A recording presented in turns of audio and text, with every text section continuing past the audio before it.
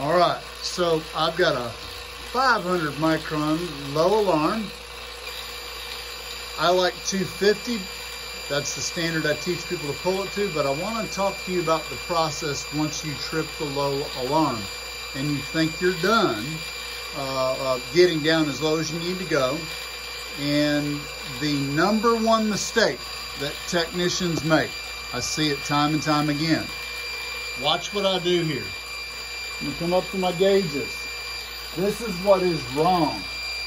This is what you should not do, but I see a lot of techs do.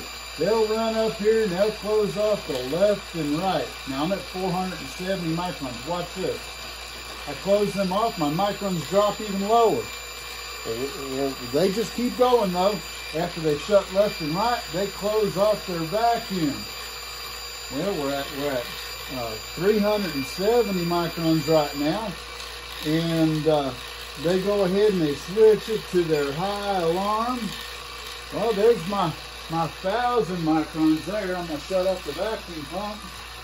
1,000 being the threshold. If it goes above that, we have a problem. Okay, so what's happening now is they should have set their phone on a 10-minute timer, put it on their hip. They're off over wiring the condenser, maybe the air handler, a thermostat in the house.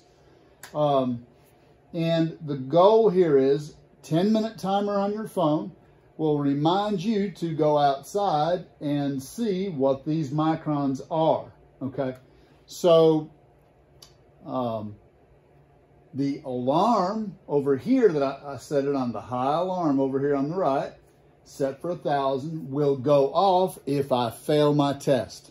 So if I'm in there wiring up the air handler and I hear bing, it's like, dang it, got to go find out what's leaking. Is it your tools? Is it your system? Do you need to vacuum more? Okay. So the main goal for this video was to identify not how to wait for the 10 minutes and use your alarms. The point of this video is the number one mistake that I see techs do. And that is they come up here to these 460s or these 480s, they close off the left and the right, they shut up their vacuum, and they start their 10-minute test. Guess what? You are not checking the vacuum on your system. The moment you close this off and this off, shut it off, what's reading right here is just in your gauges. You're not reading your system. The reality is your gauge is closer to your vacuum pump than this evaporator coil is 50 feet away in the house. The vacuum at that evaporator coil wasn't nowhere near as deep of a vacuum to begin with, okay? And yeah, you saw the low microns here, you shut it off. That inside line set and evaporator is nowhere near as low as this number here.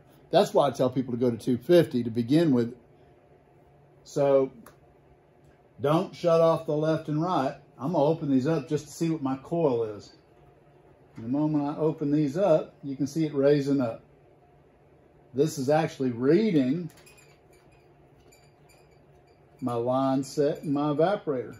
You can tell I was not down to the 500 inside, but more importantly, we want to check the inside, watch its microns to determine if there is non-condensables or a leak in the system, okay, by not holding its microns down.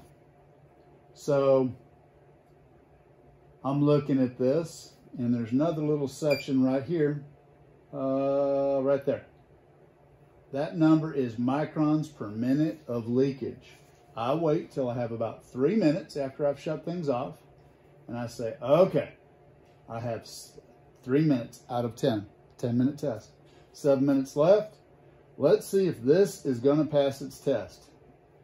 7 minutes times 117. Oh man, I'm doing it off the top of my head. 929, somewhere around there. That means you take that, whatever this times this equals, let's say 900, and you add it to this. Well, that's 1,800. Yeah, that means that you're going to be at 1,800 microns in 10 minutes. You failed your test. Great.